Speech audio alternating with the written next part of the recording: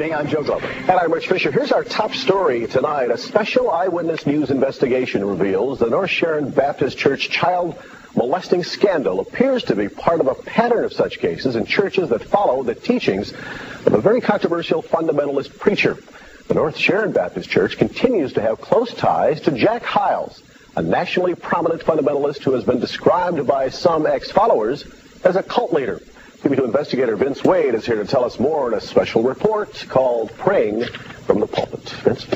Well, Rich, Jack Hyles isn't as familiar to the public the way Jerry Falwell is, but among fundamentalists, he's admired and even revered.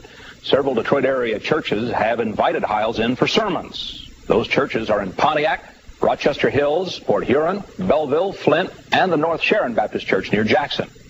Now, that's not to say that there's a sex scandal in these churches, but they've heard the gospel preached by a man who's been accused of financial improprieties and a decades-long extramarital affair. The facts show Hyles and pastors like him have a low regard for women.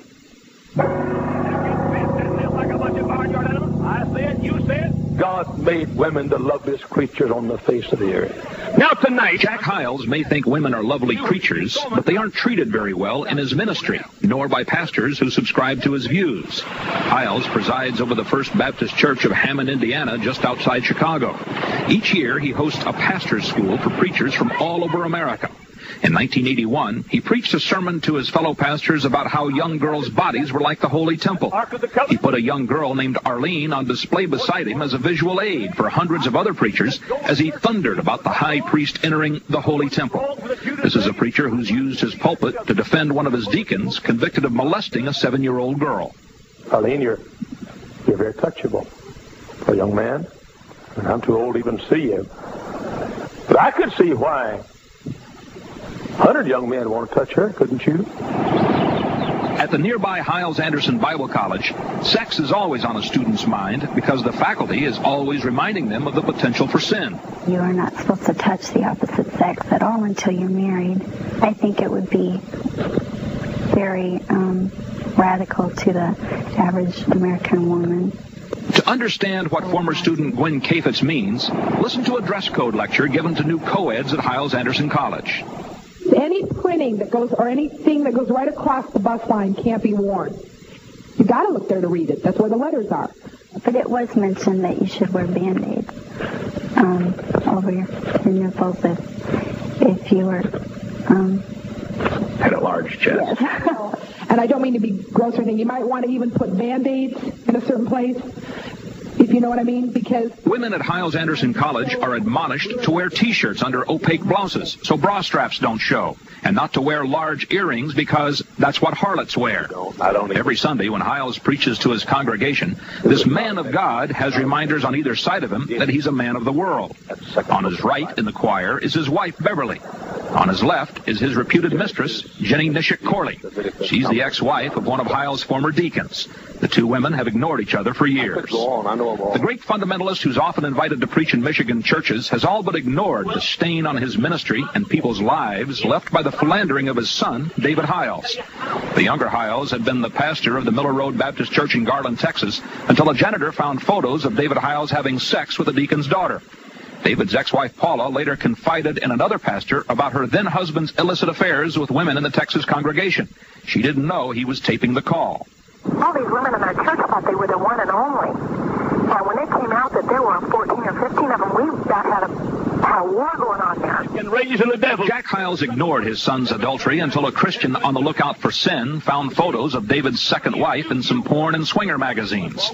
Brenda Hyles' Holy Temple was on display in a variety of explicit poses in magazines like Adam and Chicago Swingers.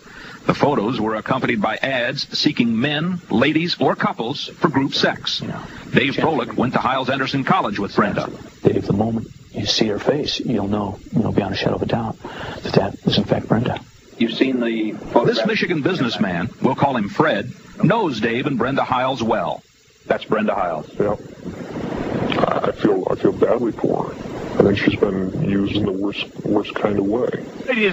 Jack Hyles was forced to face the bare facts from the pulpit when Schererville, Indiana attorney Voyle Glover, a former Hyles follower, put the photos on a flyer and led a Hyles loyalist to believe they'd be distributed at Hyles' 1991 pastor school. I was totally shocked. I could not believe the sin the boy committed. They're going to walk up and try to hand you something. I'd prefer you wouldn't look at it.